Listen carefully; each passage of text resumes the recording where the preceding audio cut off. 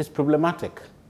Although they are the silent workers, the silent farmers. They are the people, they would feed because they're the people who are responsible for the family in the first place. Most of the time, male farmers would produce for the market.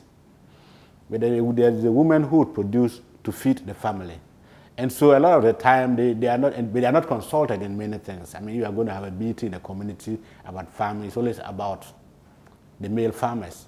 Because first of all, they are the head of the family.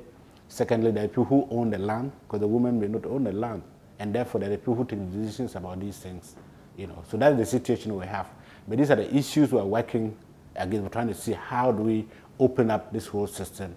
And the special way we are doing, especially as CIKOD, because we believe that if we're going to have any change, we must do it from the context of the people, from the context of the indigenous way of thinking, and work through that. It's possible to make a change. If we do it from outside, it's very difficult. So we've developed different methodologies by which we work with communities to get them to recognize the voice and the value of women as farmers.